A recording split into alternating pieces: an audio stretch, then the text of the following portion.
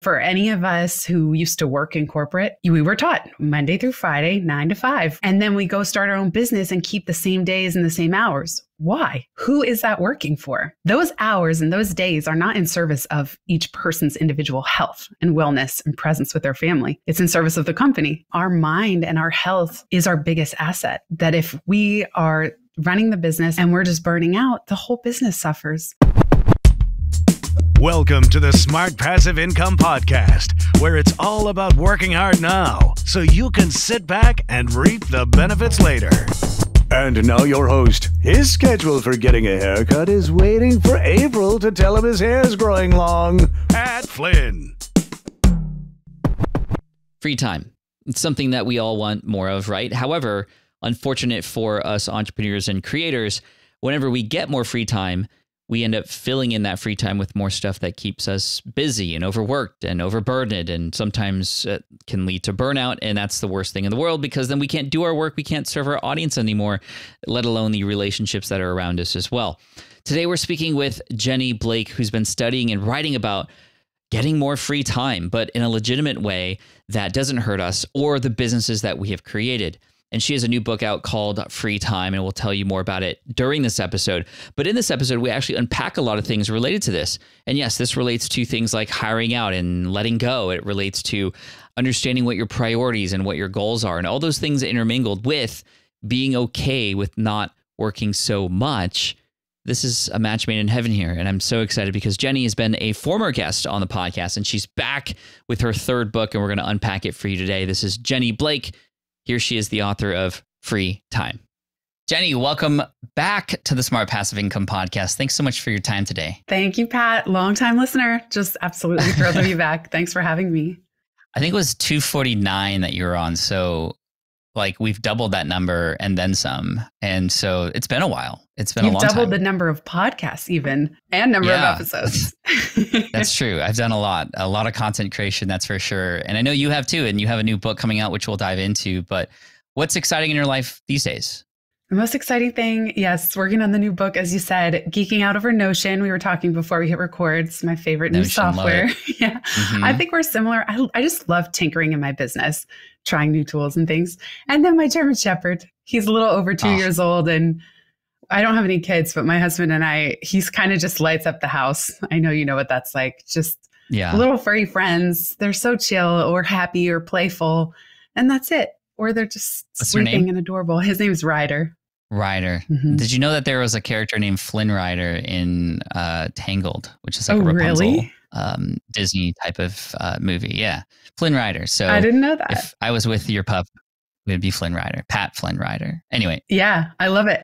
Let's talk about your new book. It's called Free Time, which I think is something that all of us want. We want more free time. And the tagline I love: lose the busy work, love your business. I think a lot of us business owners, we often do feel that we're just staying busy. And sometimes it feels good because we're feeling like we're getting work done. But oftentimes when we look back and go, well, what did we accomplish? We go, well, maybe I shouldn't have done all that. And many business owners are unhappy. So before we dive into the tactics in the book and stuff, I'd love to know, well, what compelled you to write about this? Was this something personal that perhaps you've gone through? Yeah, I mean, the free time, the title, it's kind of has a double meaning. Free time as the result and what we do with our free time, but also as a verb. How do we continually free our time as business owners? And of course, free our time to do fun things. We know for so long in the digital nomad sphere, there's pictures of people traveling and going on adventures and beachside laptop working. But I also mean it in the sense of how do we free our time to do more of our best work? And I know something that's a focus of yours. How do we get out of the weeds and out of the busy work and out of being the bottleneck for everything so that we can create things? Because I think one thing I notice is that so many of us business owners have a creative drive and a passion to create. Not as many people start a business, and I'm part of your community. I could say, I think not as many people start the business to run a business and manage people. It's usually as a creative outlet, as a passion, as a way to express ourselves and to serve in the world. And yet running a business can get so overwhelming, and there's so many moving parts. And in my own life as well, I've been self-employed now after leaving Google for over 11 years. And I've been building an online platform for 15.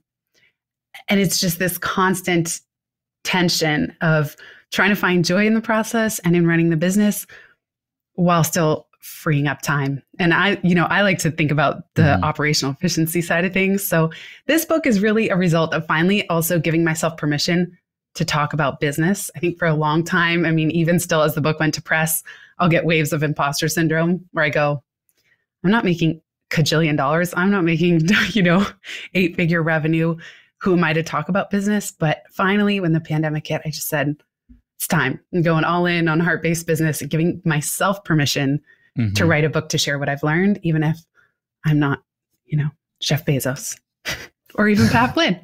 I'm glad that you're Jenny Blake though, and that you're here with us. And I don't know if I would get as much value from Jeff Bezos, to be honest, because this is a really important topic. I mean, I would imagine that Jeff isn't having a lot of free time to do a lot of the things that he loves because he's so busy running everything. And I'd love to ask you, for us entrepreneurs who are not running giant corporations, but more our own solo or semi-solo business, where do we go wrong? How do we lose track of that time?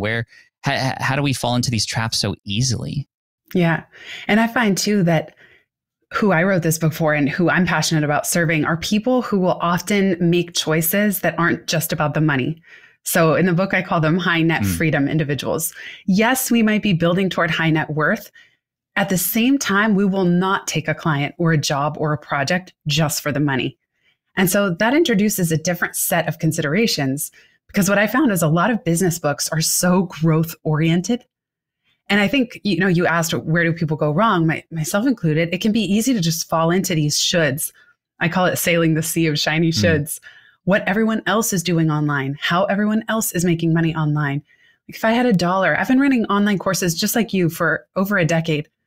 But if I have $1 for everyone who just said to me, have you ever thought about creating a flagship online course? It's like, yes, but that doesn't have to be the business model for everybody. So I think there's just so much shiny stuff out there and so many different ways to grow a business. But growth for the sake of growth is often unfulfilling. And I think we all reach points of boredom or burnout or where we're the bottleneck that we realize it's time to stop and reconsider. And I do think that the pandemic, as tough as it was for entrepreneurs, also gave a lot of us pause to just check in with ourselves and say, am I happy with how things are going? If not, what changes do I need to make? Again, yes, to earn more and earn abundantly while serving the highest good, but also with less time. So not just burning ourselves out. So what's the first step in the process? Is it understanding what your goals are or cutting all the noise out? It's very difficult to avoid those shiny objects that we see everywhere. So how do we best manage our own draw to want to do more and grow just for the sake of growing? How do we even begin to do that? Yeah. Well, in the book, I share the free time framework. It's 3 stages: align, design, assign. I also find a lot of business books talk about how to design systems, how to grow revenue, how to create sales sequences and optimize your funnel. And there's a lot of tactics in the entrepreneurial space. The align stage for me is about each of us looking and this is nothing new. What's your zone of genius? What's your unique ability in strategic coach parlance? Right. But really looking within the businesses that each of us is already running, what is aligned and what isn't. And here we come back to the shoulds. So what are you doing that's just a remnant?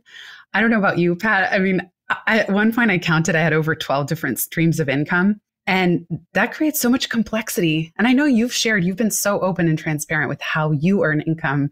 I remember in the early days of all of this, back in 2008, 9, 10, it was all about diversifying revenue streams.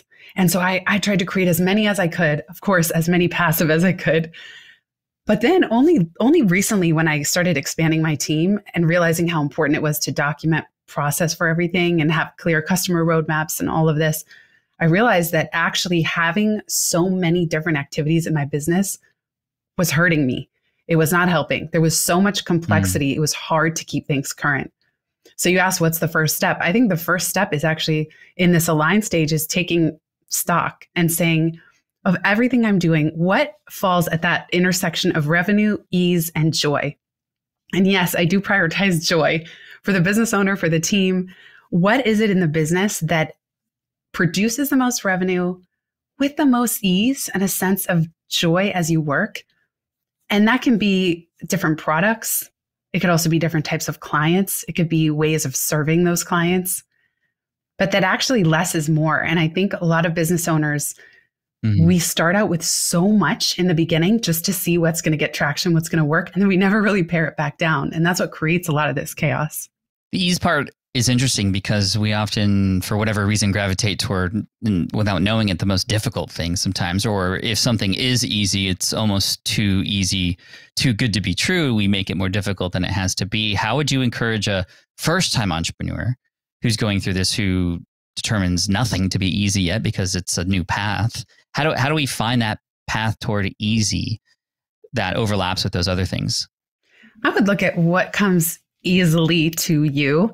So even if not everyone else would call it easy, what comes easily? For me, when I was starting out, it was one-on-one coaching. That was my bridge income. That's what helped me leave Google. And then later, it was only later that I realized, okay, my job is to run the business and work on the business, not work in it. And I really wanted to free up my time and my calendar. But I did one-on-one coaching for 10 years before I sunsetted that stream of income. And now I have a team of pivot coaches for my previous book that if somebody reads the book and they want extra support, I wanted to be able to provide it, but it doesn't have to be from me. And so I think that's an evolution as well. If you start with what comes easy or easefully to you, document the process. I mean, that's what we all have, this asset that we're sitting on, we probably don't realize, is that our way of doing things. And so even if you're starting out in the business, working in the business and fulfilling services, how you fulfill those services, your unique way of doing that, is valuable information. And that's what can allow you to step out of the business later on when you're ready, or step out of that aspect. And I think that's a fun creative exercise, is to not just, while we're working, is not just be doing the work, but actually thinking, how would I teach someone else? And I don't know about you, but the first times that I started delegating and hiring contractors, virtual assistants, even the pivot coaches, I remember being so nervous and just feeling like, who's going to do this as well as I will? This will be a huge mistake. Everyone's going to run for the door.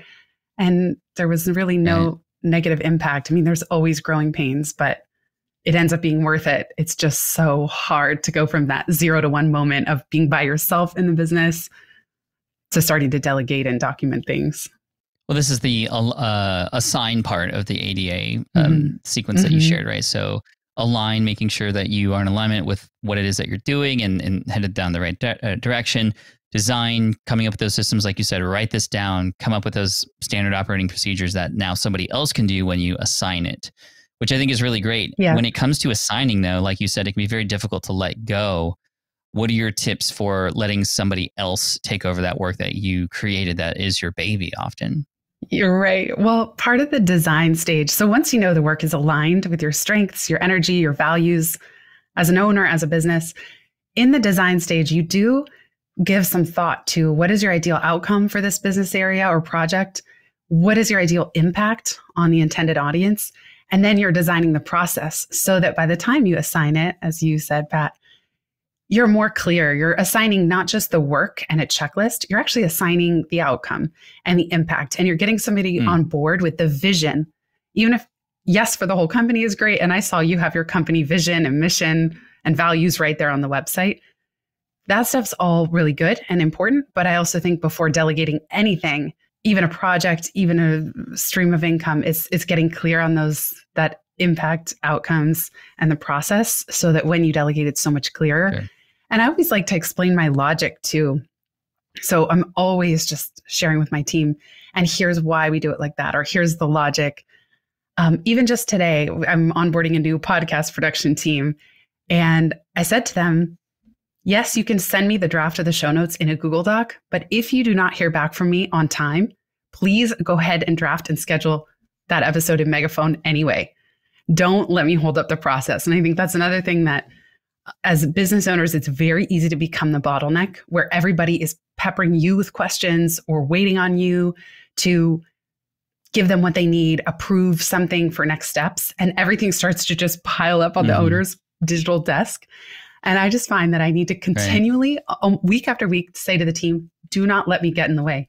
Keep moving. and I'll check in on things even if it's already live. I can make edits. It's not the end of the world. I really like that framework of, hey, if you don't hear back from me, do it anyway, or do it like this gives you freedom to almost make that decision for them, so that they can continue to move on. And it doesn't mean that you have to tell them before it happens. So you're relieving some stress on your end as well, and stress on their end too. I really like that. I think that I'm going to be perhaps using that a little bit more to continue this conversation about assigning and, helping other people do the work that you've created and fulfilling the needs of your clients or your content platform, whatever it might be. How do you avoid micromanaging in that situation? Because I know some people have hired to remove some time and burden from them, only to end up spending more time managing those people. And, is it a hiring thing? How do you get over that? I know it's so hard, especially I think a lot of business owners, maybe not everybody struggles with this, but a lot of us are really passionate about what we do. And therefore, the dark side of that is control and wanting to control everything and control how it's done, especially for those of us where our persona or who we are is attached in some way to the brand or to the business. So it's a little different delegating something where our name or persona is still attached versus if we were operating a widget factory. And then I also find too, it's hard to delegate because I think you and I are very similar, Pat. Like warmth and high touch is important. And so how someone communicates with customers, how they write emails, it matters. It's important to me how people feel when they're interacting with my business. So falling into micromanagement, I've been thinking a lot about this because this is something I'm constantly trying not to do without also going MIA, which is the other side. I just disappear. And I think that micromanaging can happen if it's happening in the beginning to get a process really dialed down. That's one thing. If it's happening a little farther in, it's possible that the tasks that they're doing either aren't in their zone of genius, they're just not good at it, or they don't enjoy it, and therefore it's still not getting done up to par. And maybe it's the type of thing that how their mind works, they're never going to be able to wrap around it. Like there have been times I tried to delegate creating a database in Notion to certain team members, and they just came back to me so frustrated. And they're like, I cannot for the life of me figure this out. We were trying to design a gifting database where whenever I want to give someone a gift, it moves through a little card, moves through the life of a gift in Notion. And I realized this is something I would do for fun. I'll sit here designing it with joy, with ease, with delight. So sometimes it can be a misalignment to the person to the task. And then I think if you find that you're micromanaging somebody constantly with no avail, and even after having documented the process, it just might not be the right person. So I've realized too, like at some point, no matter how well we try to operate our processes and everything, sometimes the person, they're just not a fit. I always do try to ask, I ask everybody on my team, and I don't have any full-time team members, just what is the work that you love to do? And I tell them, I never take it personally. If there is work that you're doing for me that is draining to you, or that you'd start to not enjoy, or you're getting bored, just tell me.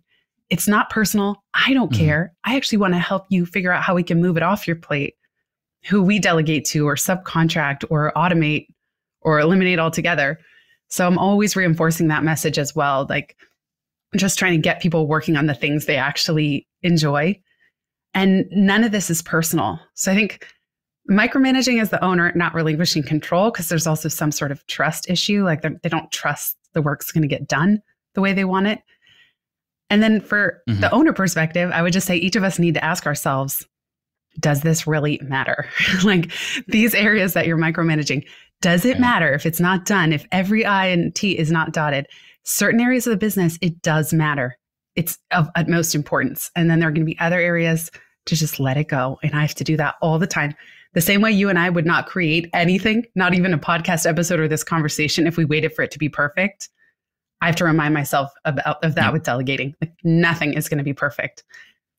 And that's okay. At least it's this 80-20. 80% is getting done. We keep moving. Nothing's perfect. It's okay. I love that. Thank you for that. It's almost permission from you to not have to get it down perfect, but it's still useful. It can still buy you that time back. Let's say you do buy your time back in some way, whether it's better systems, efficiencies, and of course, hiring like we just spoke about. How do we avoid the common trap that a lot of us entrepreneurs fall into, which is, oh, we got more time. Let me fill it in with more stuff to stay busy because I love my business so much. How do we draw that line mentally so that we're not only trying to find more time to then fill it in again with stuff that keeps us busy? Yeah, that's a good question. Like just the tendency to tinker around I mean, if someone's really enjoying that and there's no negative impact, like when I was single and I lived by myself in a studio apartment, it just did not really matter the hours that I worked. I personally always tried to leave by 3 p.m. to go walk to a yoga class or something. So I always was playing around with my time boundaries. And even to this day, I think honestly, especially if you run a business, I think 20 to 25 hours a week is plenty. That it can be done. And that actually, if you have a family and you want to focus on your health and fitness and rest and relaxation and preparing dinner and all these adulting things, I actually think 20, 25 hours is the right amount. So you could do all the rest of that stuff. So I'm really passionate about, don't work in the business out of a sense of guilt or a sense of this remnants of the factory system that for any of us who used to work in corporate, we were taught Monday through Friday, 9 to 5, or some people are 9 to 9. And then we go start our own business and keep the same days and the same hours. Why? Who is that working for? Even when you're an employee of one of those companies and you're working those hours and those days are not in service of each person's individual health and wellness and presence with their family. It's in service of the company. So I think as business owners, our mind and our health is our biggest asset. That if we are running the business, and at least if the owner is still highly involved and we're just burning out, the whole business suffers. So I guess to that person that you said who's tempted to go back in, if they're enjoying it, great.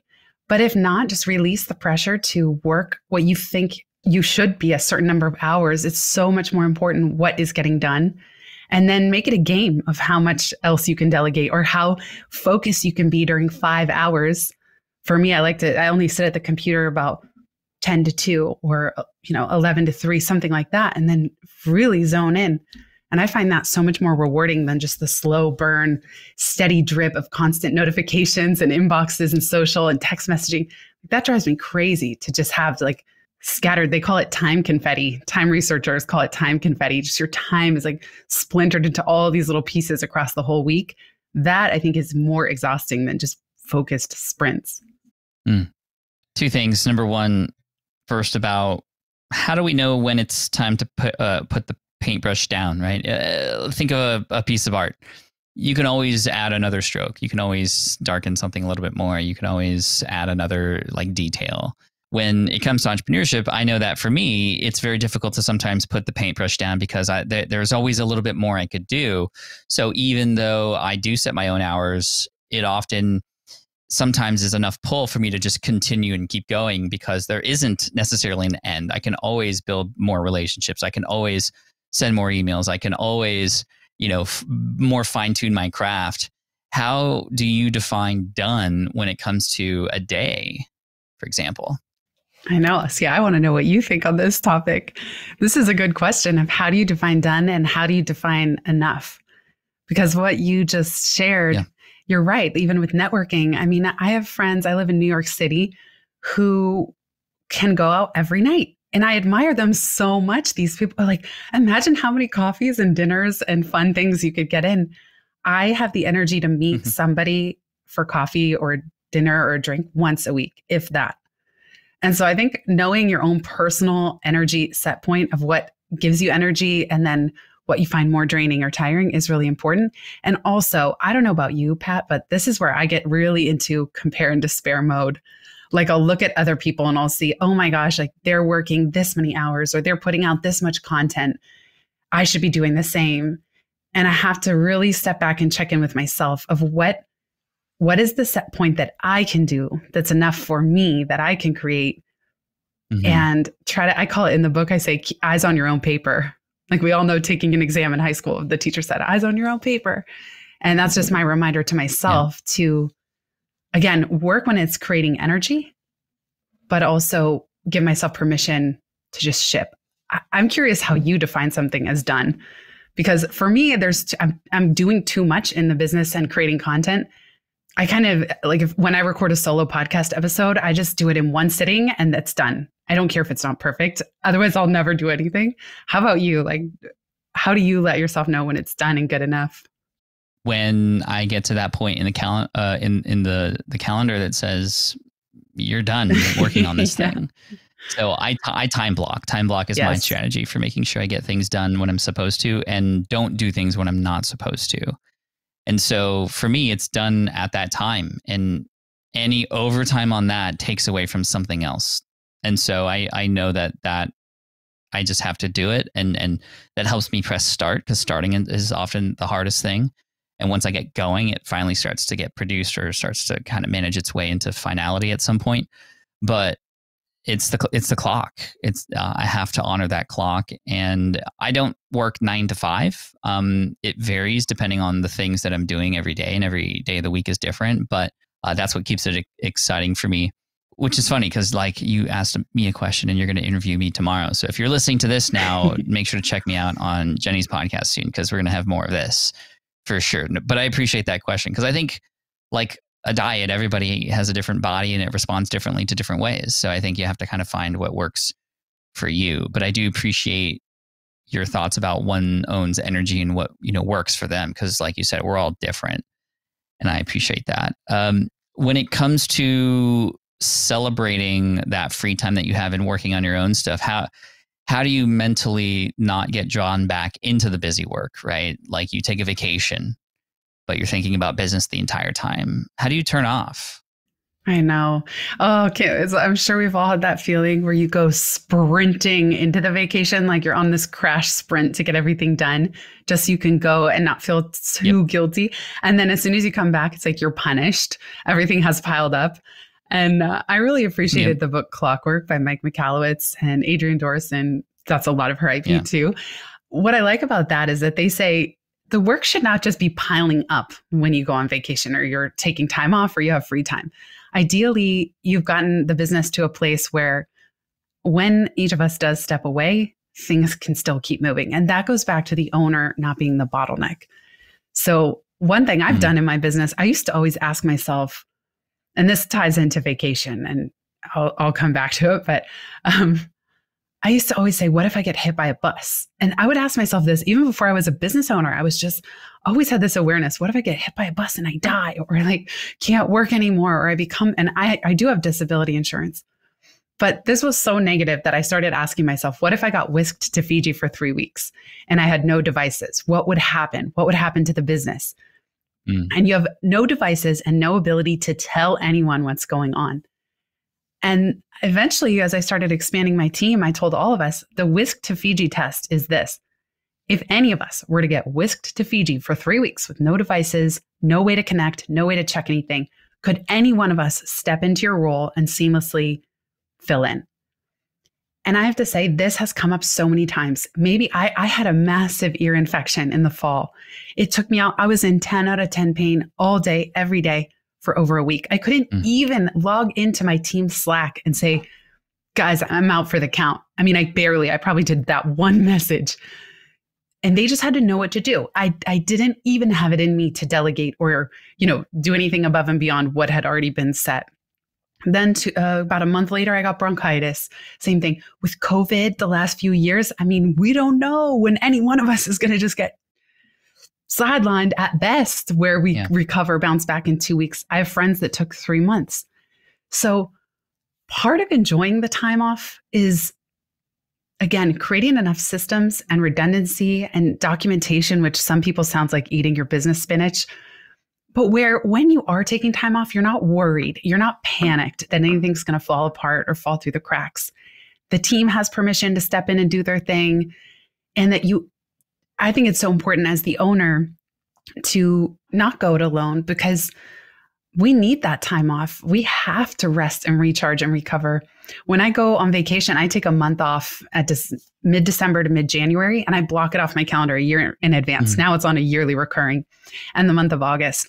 And I just put in my email autoresponder, I say, I will not respond to messages during this time, or I will not even check messages sent during this time.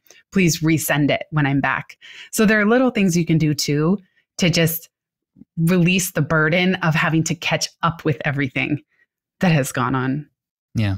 That's great advice. I love the thought experiment of getting swept off to Fiji. And what if that were to happen? I like that better than the bus sort of example. Right. Why is it always a bus, by the way? Like, are there that many buses that are crashing into people? I don't know. But I know. It's very 6 Feet Under, the first pilot episode. Right. And then another thing I talk about in the book is like, are you ready for your big break, or would your business break? Because so we have am I going to get hit by a bus? Okay, we've changed it. Are we going to get whisked to Fiji?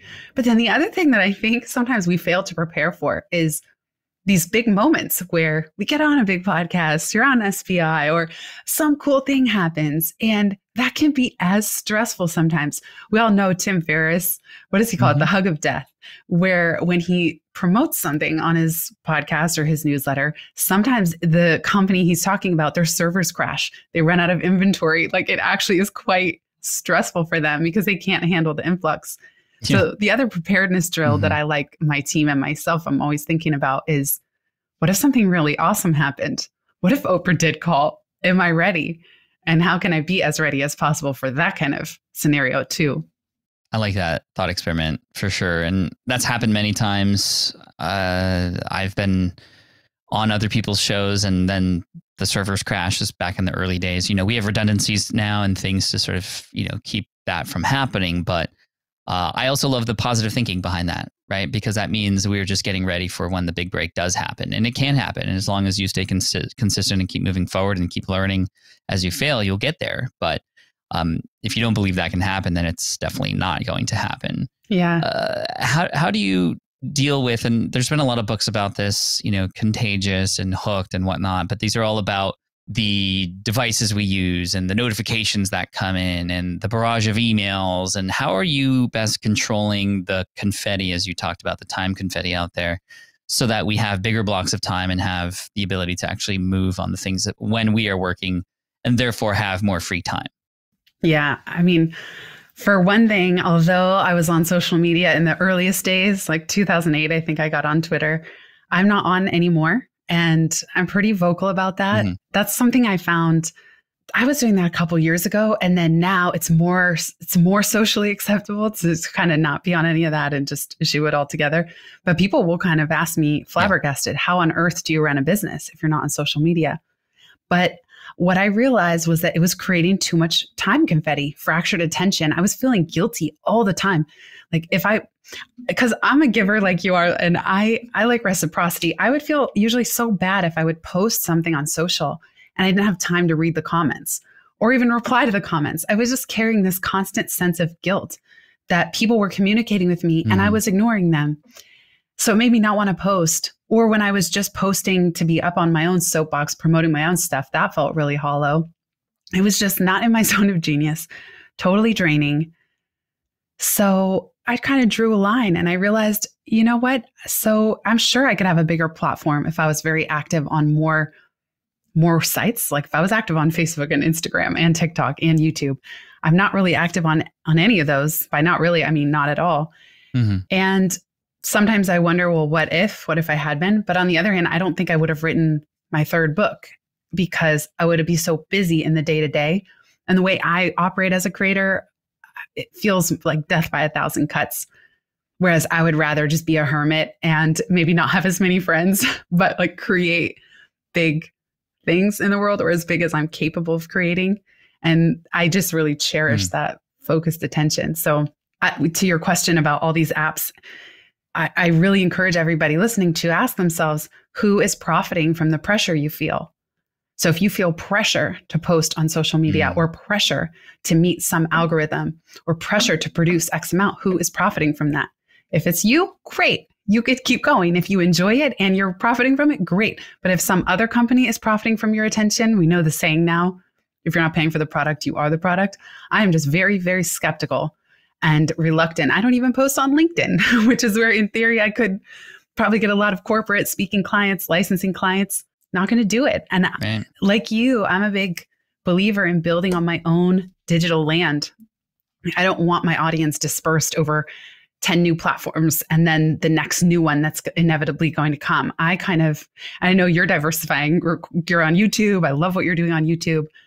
But I just think that Sometimes people go all in on those platforms and they don't build their email list and they don't build on their own home, their own plot of digital land that's going to make it so much easier for the long run rather than chasing the shiny objects in the short run. For sure. Thank you for that. I'd love to finish off by asking you, since you mentioned the book, again, free time, lose the busy work, love the business, or love your business. I know you approach this book a little bit differently than you have your other two. You had Pivot and then another one come out. But tell us what's different about this book and why you made those choices and what that experience has been like. Yeah, I mean, I feel like a lot of business books are very boring, take themselves really seriously. Free time is, I wanted to have fun with it. I mean, even there's confetti on the cover because it's meant to be a celebration, and running our own business, creating content in the world, this is a privilege. And as challenging as it can be, thank you, Pat, for showing the cover. As challenging as that can be, and we know, all of us running our own businesses are already paying a risk and pressure tax. We already feel the weight of that and the uncertainty that we live with every single day. And the questions that you've asked, how do we spend our time? Just the cognitive load of what should we work on? How do we build it? How do we delegate? Are we now micromanaging? Oh my goodness, we're pulled in so many directions. So I really wanted to write this book to give all of us permission to do things differently. But also my favorite is to give very, very practical tools and templates and techniques that work. And I think it's one thing to understand at a high level, yay, let's all have more free time. But it is quite another to learn strategies for creating it. And I think, as I said to you when we connected, I just have this vision of all of us collectively freeing like 50 million hours and just like setting this time free into the world and not being so shackled, especially in the US. We're so identified with our work that just how do we just free ourselves a little bit, because life is already hard enough sometimes. So how can we have more fun while we're creating what we are? I love that approach. And I'm really, really excited to dive in. I just got this sent to me the other day, but I wanted to have Jenny on to talk about the book. And I also know that you didn't choose to self-publish, or you didn't choose to go traditionally published on this one either, right? How did you approach how you wanted this message to get out? Oh, yeah. So my life after college was with a small press, Running Press, that came out in 2011. Pivot was with Penguin Random House. Big dream. That was like dream come true, land a big publisher. And that came out in 2016. And with this one, I did have a meeting with my team from Pivot. But I just realized the whole spirit of this book is agile, delightfully tiny teams. And for one thing, just first and foremost, if I had gone traditional, the book wouldn't even be out until late 2023. And I feel like we are all going through such massive change that was too far away. Yeah. We are riding a wave right now, all of us. We are all inventing the future more than ever before. And so with Idea Press, they're hybrid, independent. So they still bring an entire team of well-experienced from publishing industry professionals and all their knowledge and expertise and strategy. But the big difference is that I fund the process. So I'm paying all the upfront money. I basically had to give myself an advance to do this book. But now here we are, a year from signing with Idea Press, the book is coming out. And it took 1 year instead of 2.5 or 3. And for me right now, with where we're at in this moment in history, that was really important. I have to say that creative control has been a dream. It's the first time in my life I feel I've been able to see a creative vision through all the way 100%. That's amazing. The challenge of hybrid and self-publishing is cash and cash flow. I did not realize how much money is involved. Like even I pay for shipping, I pay for storing the books at the book warehouse, from doing your SwitchPod, right? Yeah. Like all these Superfans issues. SwitchPod, but I mean, even my last book, Superfans, was published not through Idea Press, but another publisher that was a hybrid as well, where we had to upfront the cash and the cost to store and to print and to send. And it's kind of risky, it feels sometimes, right? But when you know that you have this message, like you know that you want to share and it's important, I think the timing is also perfect for it, which is why we actually moved you up on the schedule. I wanted to make sure we were able to amplify this for you. It is risky, but I think that this book's going to do really well, and I hope people check it out. Thank you so much. Where should people go and check it out, actually?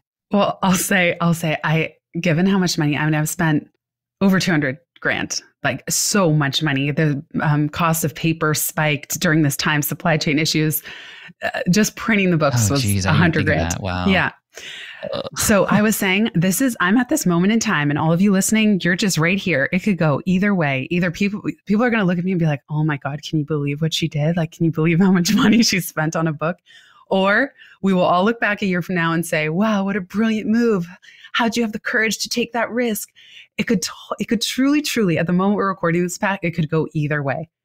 And I think these big risks that we take as business owners, they don't come that often, but this is one where I just felt like I got to go all in. I may look like the stupidest person on earth, but at least I'll know once in my life, I really went all in and all out on a creative vision. And truly, the jury is out. So I appreciate you bumping me up and having me here and just helping generate some early momentum. Of course, you've always been such a supporter of SPI, and it's the least I can do to offer back. And obviously, we only bring people on the show who I know can provide value to the audience. So it's a win for everybody, you know? So everybody go check out Free Time. Where can they go and grab it and find it? You can go to itsfreetime.com/book. You can learn about the book, buy it. And I'm definitely for your audience, Pat, I've been for anyone who pre-orders, but if you're listening to this, even after the book comes out, I'm happy to give you a free audiobook if you purchase the hardcover. So if you go to itsfreetime.com/book, once you purchase, I'm actually doing a buy one, get one, give one. So if you buy the hardcover, you can get the audiobook via private podcast feed and gift one to a friend. And that's fun. That's the kind of thing I can do with independent publishing. I like that. And then check out the Free Time. Just search for Free Time with Jenny Blake, wherever you're listening to this podcast. Awesome. And yeah, Pat's going to be on soon to talk about stepping out of the CEO role so he can do more creating, which I think is really tough. It's not easy, but such an exciting move that's on your mind. Yeah, it's the next leg of the journey, and I'm excited to chat about it. So look out for me on Jenny's podcast there. We'll put all the links in the show notes for everybody. And good luck on the book launch. Awesome. Rooting for you. And thanks again for putting it together for us. Thank you so much, Pat. And thank you, everybody, for being here listening and watching. All right. I hope you enjoyed that conversation with Jenny Blake, author of the new book, Free Time. You can find that book at itsfreetime.com/book. And you can find her podcast, Free Time with Jenny Blake. And I recommend you check out the show notes if you go to smartpassiveincome.com/ this is episode 559. So smartpassiveincome.com/session 559. You'll find all the links to everything we talked about today and the previous episode that Jenny was on. And I love what she said, because the title of the book, similar to my book, Let Go, is not just about, the letting go, or in this case, free time. It's actually a call to action. In my book, Let Go, I tell people you got to let go to grow, which plays perfectly with this book because you have to let go in order to get some free time as well. But she wants you to free your time. So it's a reminder, and it's a call to action for you. So I hope this calls to action you to find more time, but also continue to enjoy that work and remove all the busy work that doesn't really belong with your zone of genius. Thank you again for listening to the Smart Passive Income podcast and all the reviews that have been coming in and all the support for the show. We have some amazing guests coming up, so make sure to hit that subscribe button if you have not already. And thank you once again. Take care. Peace out. And as always, Team Flynn for the win. Cheers. Thanks for listening to the Smart Passive Income podcast at smartpassiveincome.com. I'm your host, Pat Flynn. Our senior producer is Sarah Jane Hess. Our series producer is David Grabowski. And our executive producer is Matt Gartland. Sound and video editing by Sean West Media. The Smart Passive Income podcast is a production of SPI Media. We'll catch you in the next session.